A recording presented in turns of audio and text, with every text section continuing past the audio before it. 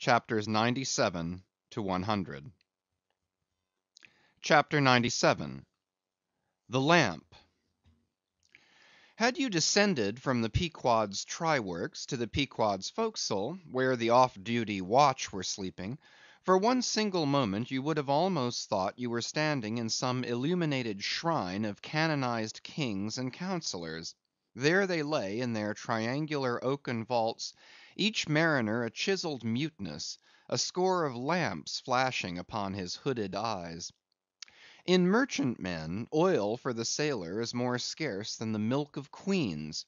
To dress in the dark, to eat in the dark, and stumble in darkness to his pallet, this is his usual lot. But the whaleman, as he seeks the food of light, so he lives in light. He makes his berth an Aladdin's lamp, and lays him down to it, so that in the pitchiest night the ship's black hull still houses an illumination. See with what entire freedom the whaleman takes his handful of lamps, often but old bottles and vials though, to the copper cooler at the try-works, and replenishes them there, as mugs of ale at a vat. He burns, too, the purest of oils, in its unmanufactured and therefore unvitiated state; a fluid unknown to solar, lunar, or astral contrivances ashore. It is as sweet as early grass butter in April. He goes and hunts for his oil, so as to be sure of its freshness and genuineness, even as the traveller on the prairie hunts up his own supper of game. CHAPTER 98. Stowing down and clearing up. Already it has been related how the great Leviathan is afar off descried from the mast-head; how he is chased over the watery moors, and slaughtered in the valleys of the deep; how he is then towed alongside and beheaded; and how, on the principle which entitled the headsman of old to the garments in which the beheaded was killed, his great padded surtout becomes the property of his executioner; how in due time he is condemned to the pots, and like Shadrach, Meshach, and Abednego, his spermaceti, oil, and bone pass unscathed through the fire. But now it remains to conclude the last chapter of this part of the description by rehearsing, singing if I may, the romantic proceeding of decanting off his oil into the casks and striking them down into the hold, where once again Leviathan returns to his native profundities, sliding along beneath the surface as before, but alas, never more to rise and blow. While still warm, the oil, like hot punch, is received into the 6-barrel casks; and while, perhaps, the ship is pitching and rolling this way and that in the midnight sea, the enormous casks are slewed round and headed over, end for end, and sometimes perilously scoot across the slippery deck, like so many landslides, till at last, man–handled and stayed in their course, and all round the hoops rap rap go as many hammers as can play upon them, for now ex officio every sailor is a cooper. At length, when the last pint is casked, and all is cool, then the great hatchways are unsealed, the bowels of the ship are thrown open, and down go the casks to their final rest in the sea. This done, the hatches are replaced, and hermetically closed, like a closet walled up. In the sperm fishery this is perhaps one of the most remarkable incidents in all the business of whaling. One day the planks stream with freshets of blood and oil; on the sacred quarter‐deck enormous masses of the whale's head are profanely piled; great rusty casks lie about as in a brewery yard; the smoke from the try‐works has besooted all the bulwarks; the mariners go about suffused with unctuousness; the entire ship seems great Leviathan himself, while on all hands the din is deafening. But a day or two after, you look about you and prick your ears in this self–same ship, and were it not for the tell–tale boats and try–works, you would all but swear you trod some silent merchant vessel with a most scrupulously neat commander. The unmanufactured sperm oil possesses a singularly cleansing virtue. This is the reason why the decks never look so white as just after what they call an affair of oil. Besides, from the ashes of the burned scraps of the whale, a potent lye is readily made, and whenever any adhesiveness from the back of the whale remains clinging to the side, that lie quickly exterminates it. Hands go diligently along the bulwarks, and with buckets of water and rags to restore them to their full tidiness. The soot is brushed from the lower rigging. All the numerous implements which have been in use are likewise faithfully cleansed and put away.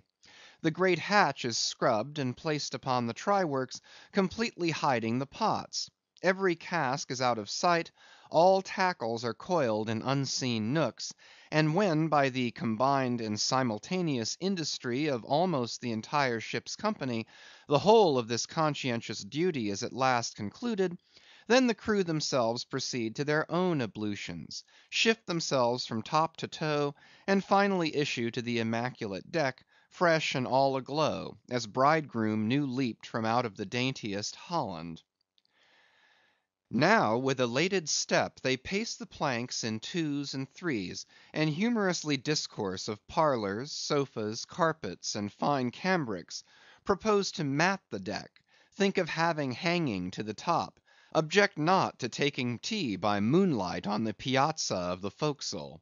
To hint to such musked mariners of oil, and bone, and blubber, were little short of audacity. They know not the thing you distantly allude to. Away, and bring us napkins! But mark, aloft there, at the three mast heads, stand three men intent on spying out more whales, which, if caught, infallibly will again soil the old oaken furniture, and drop at least one small grease spot somewhere. Yes, and many is the time, when, after the severest uninterrupted labors which know no night, continuing straight through for 96 hours, when from the boat, where they have swelled their wrists with all day rowing on the line, they only step to the deck to carry vast chains, and heave the heavy windlass, and cut and slash; yea, and in their very sweatings to be smoked and burned anew by the combined fires of the equatorial sun and the equatorial try works; when, on the heels of all this, they have finally bestirred themselves to cleanse the ship, and make a spotless dairy room of it; many is the time, the poor fellows, just buttoning the necks of their clean frocks, are startled by the cry of "There she blows!" and away they fly to fight another whale, and go through the whole weary thing again. Oh, my friends, but this is man killing! Yet this is life; for hardly have we mortals, by long toilings, extracted from this world's vast bulk its small but valuable sperm, and then with weary patience cleansed ourselves from its defilements, and learned to live here in clean tabernacles of the soul; hardly is this done, when, there she blows! the ghost is spouted up, and away we sail to fight some other world, and go through young life's old routine again. Oh, the metempsychosis! Oh, Pythagoras, that in bright Greece 2000 years ago did die, so good, so wise, so mild! I sailed with thee along the Peruvian coast last voyage, and, foolish as I am, taught thee, a green simple boy, how to splice a rope. CHAPTER 99. The Doubloon.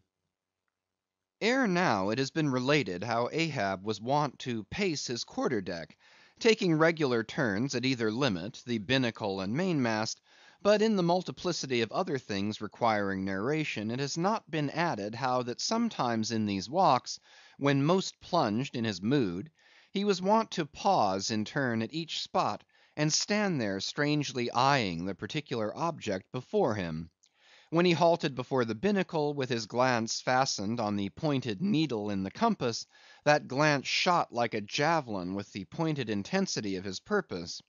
And when resuming his walk, he again paused before the mainmast, then, as the same riveted glance fastened upon the riveted gold coin there, he still wore the same aspect of nailed firmness, only dashed with a certain wild longing, if not hopefulness. But one morning, turning to pass the doubloon, he seemed to be newly attracted by the strange figures and inscriptions stamped on it, as though now for the first time beginning to interpret for himself, in some monomaniac way, whatever significance might lurk in them. And some certain significance lurks in all things, else all things are little worth, and the round world itself but an empty cipher, except to sell by the cartload as they do hills about Boston, to fill up some morass in the Milky Way. Now this doubloon was of purest virgin gold, raked somewhere out of the heart of gorgeous hills, whence east and west over golden sands the head waters of many a Pactolus flows; and though now nailed amidst all the rustiness of iron bolts and the verdigris of copper spikes, yet untouchable and immaculate to any foulness, it still preserved its Quito glow. Nor though placed amongst a ruthless crew, and every hour passed by ruthless hands, and through the livelong nights shrouded with thick darkness which might cover any pilfering approach, nevertheless every sunrise found the doubloon where sunset left it last. For it was set apart and sanctified to one awe‐striking end; and however wanton in their sailor ways, one and all, the mariners revered it as the white whale's talisman.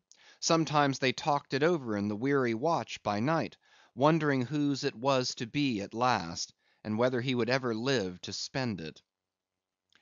Now those noble golden coins of South America are as medals of the sun and tropic token pieces.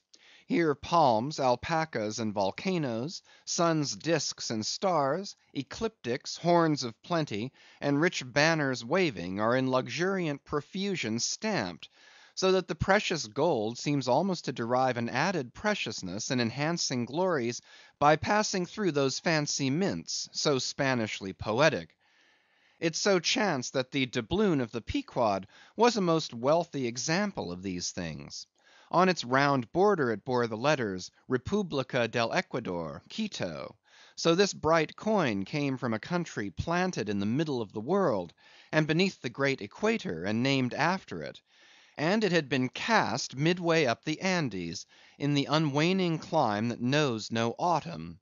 Zoned by those letters, you saw the likeness of three Andes summits, from one aflame, a tower on another, on the third a crowing cock, while arching over all was a segment of the partitioned zodiac, the signs all marked with their usual cabalistics, and the keystone sun entering the equinoctial point at Libra. Before this equatorial coin, Ahab, not unobserved by others, was now pausing. "There's something ever egotistical in mountain tops and towers, and all other grand and lofty things. Look here, three peaks as proud as Lucifer. The firm tower, that is Ahab; the volcano, that is Ahab; the courageous, the undaunted, and victorious fowl, that too is Ahab. All are Ahab; and this round gold is but the image of the rounder globe, which, like the magician's glass, to each and every man in turn but mirrors back his own mysterious self. Great pains, small gains for those who ask the world to solve them; it cannot solve itself. Methinks now this coined sun wears a ruddy face. But see, aye, he enters the sign of storms, the equinox; and but 6 months before he wheeled out of a former equinox at Aries. From storm to storm. So be it then. Born in throes, it is fit that man should live in pains and die in pangs. So be it then. Here's stout stuff for woe to work on. So be it then." No fairy fingers can have pressed the gold, but the devil's claws must have left their mouldings there since yesterday, murmured Starbuck to himself, leaning against the bulwarks. The old man seems to read Belshazzar's awful writing. I have never marked the coin inspectingly. He goes below. Let me read. A dark valley between three mighty heaven-abiding peaks, that almost seem the Trinity in some faint earthly symbol. So in this vale of death God girds us round, and over all our gloom the sun of righteousness still shines a beacon and a hope. If we bend down our eyes, the dark veil shows her mouldy soil; but if we lift them, the bright sun meets our glance half way, to cheer. Yet oh, the great sun is no fixture; and if, at midnight, we would fain snatch some sweet solace from him, we gaze for him in vain. This coin speaks wisely, mildly, truly, but still sadly to me. I will quit it, lest truth shake me falsely. There now's the old Mogul, soliloquized Stubb by the try works. He's been twigging it; and there goes Starbuck from the same; and both with faces which I should say might be somewhere within 9 fathoms long; and all from looking at a piece of gold, which did I have it now on Negro Hill or in Corlear's Hook, I'd not look at it very long ere spending it. Humph! In my poor insignificant opinion, I regard this as queer. I have seen doubloons before now in my voyagings; your doubloons of old Spain, your doubloons of Peru, your doubloons of Chili, your doubloons of Bolivia, your doubloons of Popayan, with plenty of gold moidores and pistoles, and joes, and half joes, and quarter joes.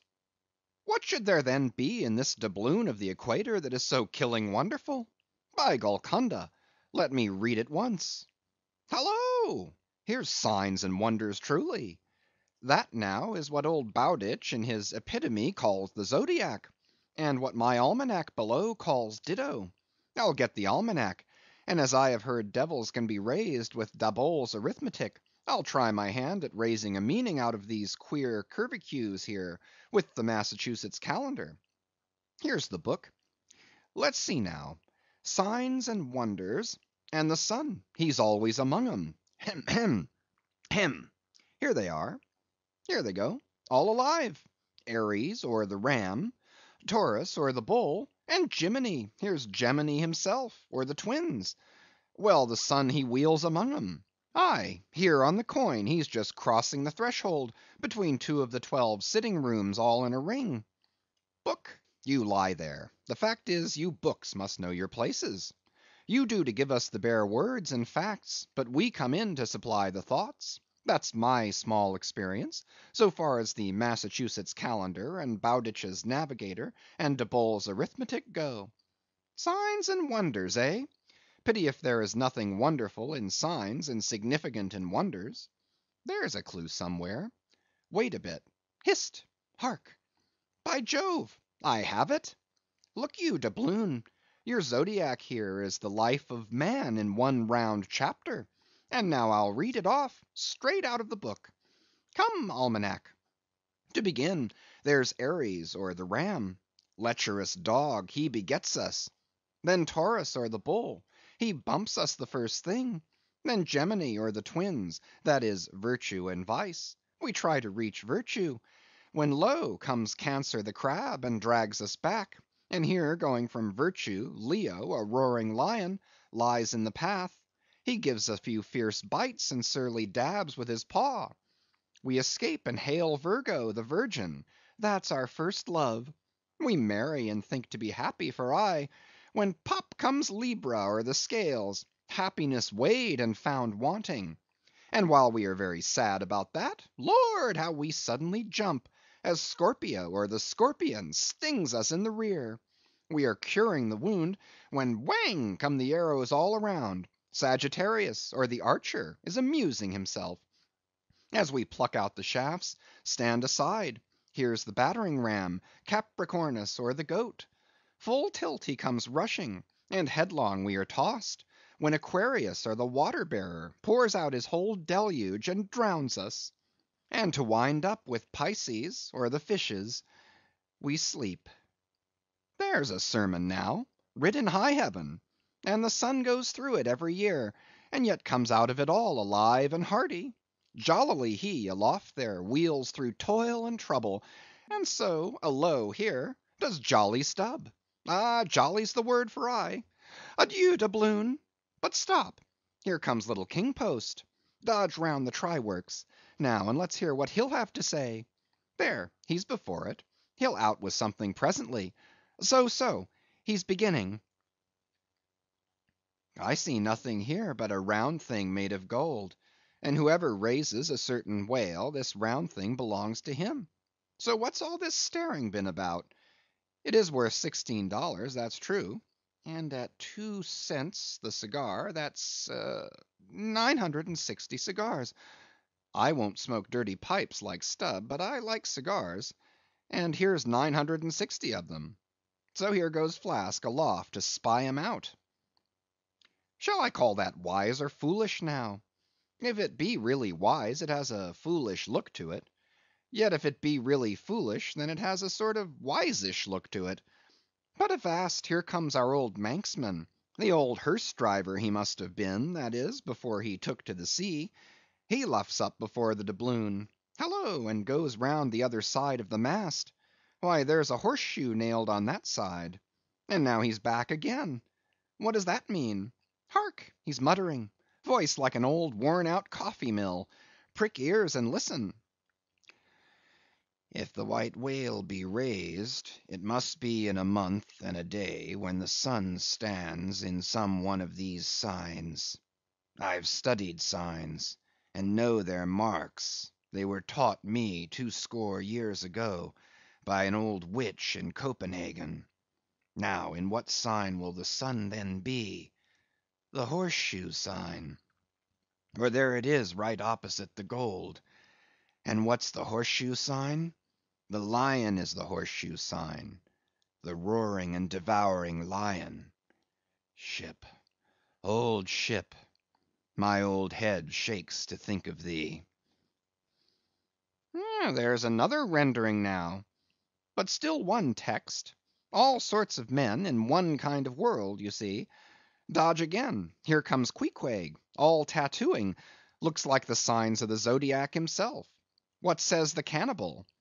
As I live, he's comparing notes. Looking at his thigh bone, thinks the sun is in the thigh, or in the calf, or in the bowels, I suppose, as the old women talk surgeon's astronomy in the back country. And by Jove, he's found something there in the vicinity of his thigh. I guess it's Sagittarius, or the Archer. No, he don't know what to make of the doubloon. He takes it for an old button off some king's trousers. But aside again, here comes that ghost devil Fedallah, tail coiled out of sight as usual, oakum in the toes of his pumps as usual. What does he say with that look of his? Only makes a sign to the sign, and bows himself. There is a sun on the coin. Fire worshipper, depend upon it. Ho! More and more. This way comes Pip. Poor boy. Would he had died, or I. He's half horrible to me. He too has been watching all these interpreters, myself included. And look now, he comes to read, with that unearthly idiot face. Stand away again, and hear him. Hark! I look, you look, he looks, we look, ye look, they look. Upon my soul, he's been studying Murray's grammar, improving his mind, poor fellow. But what's that he says now? Hist! I look, you look, he looks, we look, ye look, they look. Why, he's getting it by heart. Hist! Again. I look, you look, he looks, we look, ye look, they look. Well, that's funny. And I, you, and he, and we, ye, and they, are all bats, and I'm a crow, especially when I stand atop of this pine tree here. Caw, caw, caw, caw, caw, caw. Ain't I a crow? And where's the scarecrow? There he stands, 2 bones stuck into a pair of old trousers, and 2 more poked into the sleeves of an old jacket. Wonder if he means me? Complimentary. Poor lad, I could go and hang myself. Anyway, for the present I'll quit Pip's vicinity. I can stand the rest, for they have plain wits, but he's too crazy witty for my sanity. So I leave him muttering. Here's the ship's navel, this doubloon here, and they are all on fire to unscrew it. But unscrew your navel, and what's the consequence? Then again, if it stays here, That is ugly too, for when aught's nailed to the mast, it's a sign that things grow desperate. Ha! ha! Old Ahab, the white whale, he'll nail you. This is a pine tree. My father, in old Tolland County, cut down a pine tree once, and found a silver ring grown over in it, some old darkey's wedding ring. How did it get there? And so they'll say in the resurrection, when they come to fish up this old mast, and find a doubloon lodged in it, with bedded oysters for the shaggy bark. Oh, the gold, the precious, precious gold! The green miser'll hoard ye soon. Hish, hish! God goes 'mong the worlds blackberrying. Cook, ho, cook, and cook us. Jenny, hey, hey, hey, hey, hey, Jenny, Jenny, and get your hoe cake done. Chapter 100. Leg and Arm. The Pequod of Nantucket meets the Samuel Enderby of London. Ship ahoy! Hast seen the white whale? So cried Ahab, once more hailing a ship showing English colors, bearing down under the stern. Trumpet to mouth, the old man was standing in his hoisted quarter boat, his ivory leg plainly revealed to the stranger captain, who was carelessly reclining in his own boat's bow. He was a darkly tanned, burly, good-natured, fine-looking man of 60 or thereabouts, dressed in a spacious roundabout that hung round him in festoons of blue pilot cloth, and one empty arm of this jacket streamed behind him like the broidered arm of a hussar's surcoat. "Hast seen the white whale?" "See you this?" and withdrawing it from the folds that had hidden it, he held up a white arm of sperm whale bone, terminating in a wooden head like a mallet. "Man my boat!" cried Ahab, impetuously, and tossing about the oars near him. "Stand by to lower!" In less than a minute, without quitting his little craft, he and his crew were dropped to the water, and were soon alongside of the stranger. But here a curious difficulty presented itself. In the excitement of the moment, Ahab had forgotten that since the loss of his leg, he had never once stepped on board of any vessel at sea but his own, and then it was always by an ingenious and very handy mechanical contrivance peculiar to the Pequod, and a thing not to be rigged and shipped in any other vessel at a moment's warning.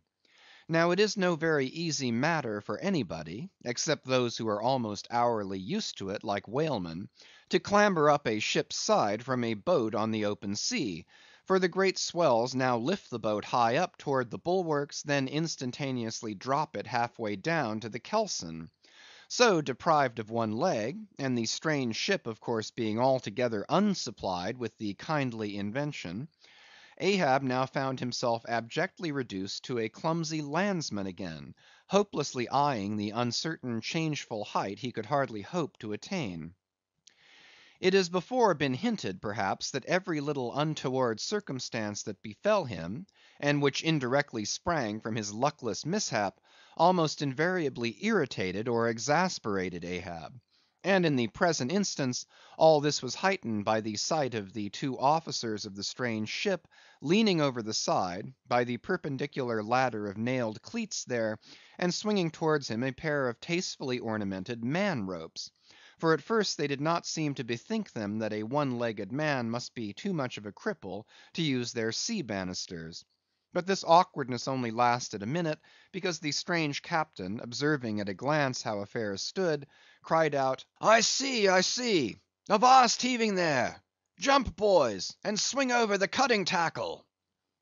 As good luck would have it, they had had a whale alongside a day or two previous, and the great tackles were still aloft, and the massive curved blubber hook, now clean and dry, was still attached to the end. This was quickly lowered to Ahab, who, at once comprehending it all, slid his solitary thigh into the curve of the hook (it was like sitting in the fluke of an anchor, or the crotch of an apple tree), and then giving the word, held himself fast, and at the same time also helped to hoist his own weight by pulling hand over hand upon one of the running parts of the tackle. Soon he was carefully swung inside the high bulwarks, and gently landed upon the capstan head. With his ivory arm frankly thrust forth in welcome, the other captain advanced, and Ahab putting out his ivory leg, and crossing the ivory arm, like two swordfish blades, cried out in his walrus way, "Aye, aye, hearty! Let us shake bones together, an arm and a leg. An arm that never can shrink, d'ye see, and a leg that never can run. Where didst thou see the white whale? How long ago?" "The white whale," said the Englishman, pointing his ivory arm towards the east, and taking a rueful sight along it, as if it had been a telescope. "There I saw him, on the line, last season." "And he took that arm off, did he?" asked Ahab, now sliding down from the capstan, and resting on the Englishman's shoulder as he did so. "Aye, he was the cause of it, at least. And that leg, too?" "Spin me the yarn," said Ahab. "How was it?" "It was the first time in my life that I ever cruised on the line," began the Englishman. "I was ignorant of the white whale at that time. Well, one day we lowered for a pod of 4 or 5 whales, and my boat fastened to one of them.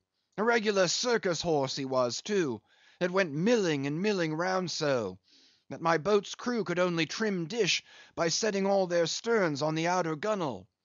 Presently up breaches from the bottom of the sea a bouncing great whale, with a milky white head and hump, all crow's feet and wrinkles. "It was he! It was he!" cried Ahab, suddenly letting out his suspended breath. "And harpoons sticking in near his starboard fin." "Aye, aye, they were mine, my irons!" cried Ahab exultingly. "But on." "Give me a chance, then," said the Englishman good humoredly. "Well, this old great grandfather, with a white head and hump, runs all afoam into the pod, and goes to snapping furiously at my fast line." "Aye, I see. Wanted to part it, free the fast fish. An old trick. I know him." "How it was exactly," continued the one-armed commander, "I do not know; but in biting the line it got foul of his teeth, caught there somehow, but we didn't know it then; so that when we afterwards pulled on the line, bounce we came plump on to his hump, instead of the other whales, that went off to windward, all fluking.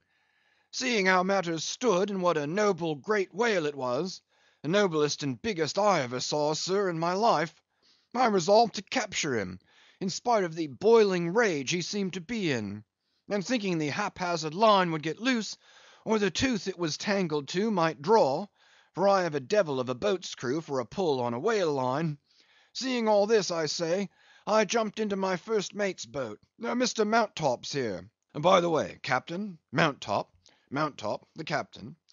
As I was saying, I jumped into Mounttop's boat, which d'ye see was gunwale and gunwale with mine. Then snatching the first harpoon, let this old great grandfather have it. But Lord, look you, sir, hearts and souls alive, man, the next instant, in a jiff, I was blind as a bat, both eyes out, all befogged and bedeadened with black foam, the whale's tail looming straight up out of it, perpendicular in the air like a marble steeple. No use sterning all then, but as I was groping at midday, with a blinding sun, all crown jewels, as I was groping, I say, after the second iron to toss it overboard, down comes the tail like a Lima tower, cutting my boat in two, leaving each half in splinters, and flukes first the white hump backed through the wreck, as though it was all chips. We all struck out.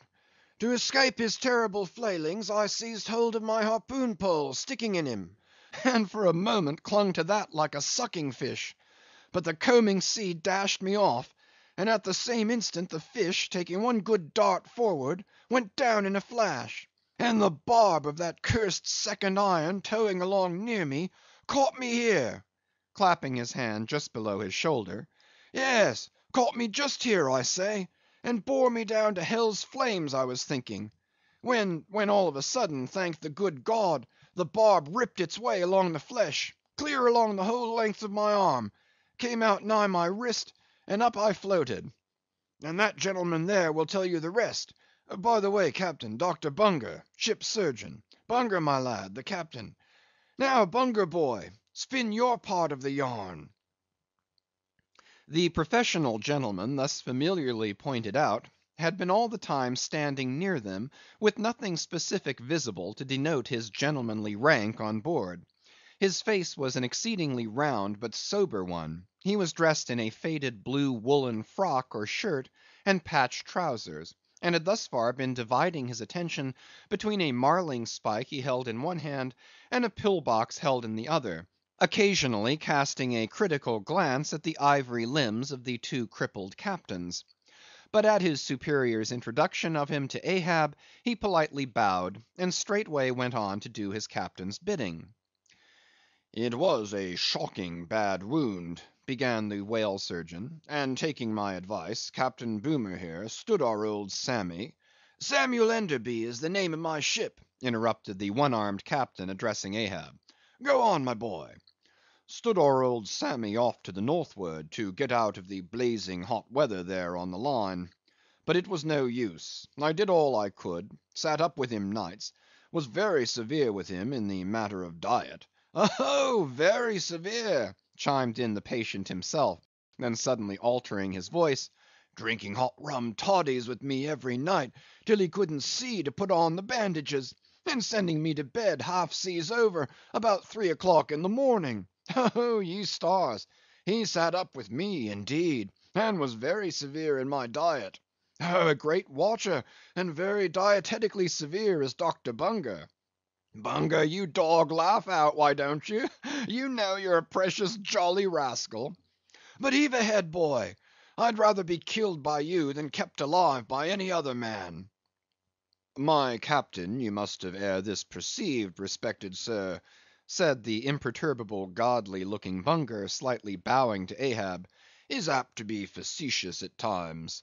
He spins us many clever things of that sort.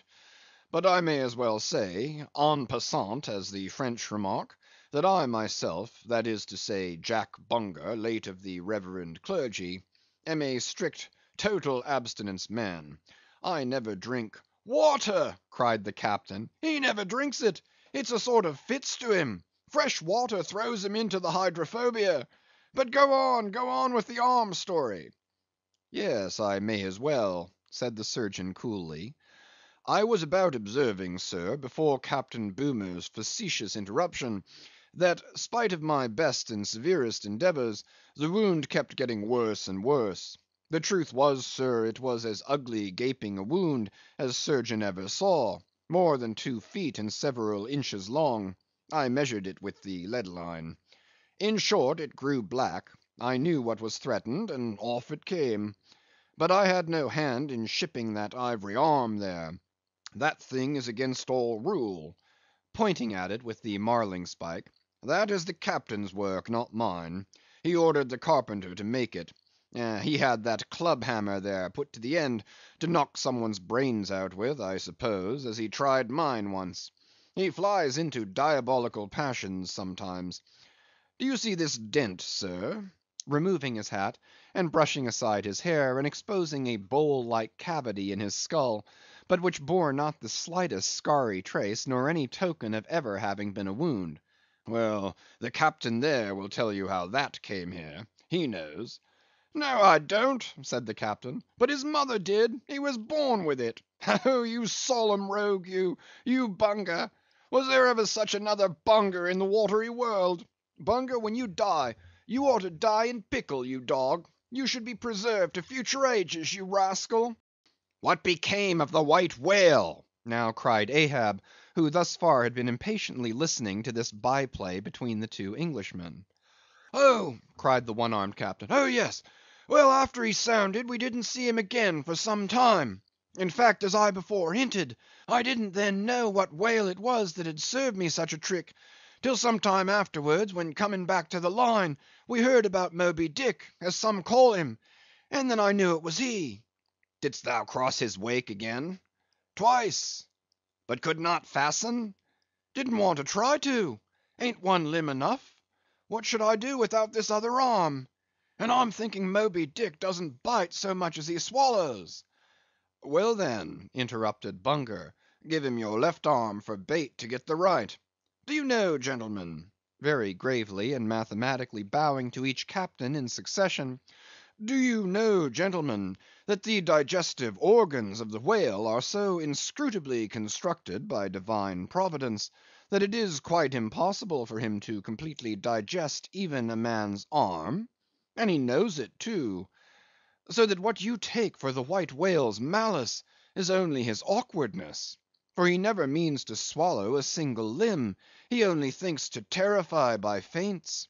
But sometimes he is like the old juggling fellow, formerly a patient of mine in Ceylon, that making believe to swallow jackknives, once upon a time let one drop into him in good earnest, and there it stayed for a 12-month or more, when I gave him an emetic, and he heaved it up in small tacks, d'ye see. No possible way for him to digest that jackknife and fully incorporate it into his general bodily system. Yes, Captain Boomer, if you are quick enough about it, and have a mind to pawn one arm for the sake of the privilege of giving a decent burial to the other, why, in that case, the arm is yours. Only let the whale have another chance at you shortly, that's all. No thank you, Bunger, said the English captain. He's welcome to the arm he has, since I can't help it, and didn't know him then, but not to the other one. No more white whales for me. I've lowered for him once, and that has satisfied me. There would be great glory in killing him, I know that, and there is a shipload of precious sperm in him. But hark ye, he's best let alone. Don't you think so, captain? Glancing at the ivory leg. He is, but he will still be hunted for all that. What's best let alone, that accursed thing is not always what least allures. He's all a magnet.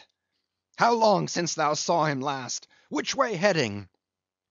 Bless my soul, and curse the foul fiends, cried Bunger, stoopingly walking round Ahab, and like a dog strangely snuffing.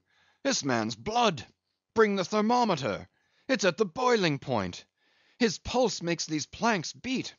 Sir, taking a lancet from his pocket, and drawing near to Ahab's arm. Avast! roared Ahab, dashing him against the bulwarks. Man the boat! Which way heading? Good God! cried the English captain, to whom the question was put. What's the matter? He was heading east, I think. Is your captain crazy? Whispering Fedallah. But Fedallah, putting a finger on his lips, slid over the bulwark to take the boat's steering oar, and Ahab, swinging the cutting tackle towards him, commanded the ship's sailors to stand by to lower. In a moment he was standing in the boat's stern, and the Manilla men were springing to their oars. In vain the English captain hailed him. With back to the stranger ship, and face set like a flint to his own, Ahab stood upright till alongside of the Pequod. End of chapters 97 to 100.